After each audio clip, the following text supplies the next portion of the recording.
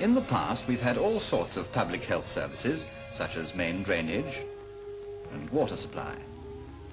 Everyone makes use of these services, and everyone pays for them. Refuse disposal is another of these services.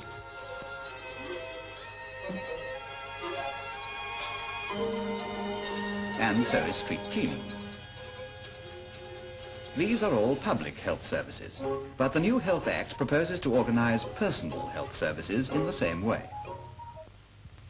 This new health service will be organized on a national scale as a public responsibility. The cost of the service will be met from rates, taxes, and national insurance, and so everyone will pay for it. And everyone will benefit from it. When you're ill, you won't have to pay for treatment. Yours, whenever you want it, with your own choice of doctor. And that goes for the whole family. The scheme is comprehensive. It's not only to help you when you're ill, but to help to keep you well. And of course, the younger generation will stand to gain the biggest benefits of all.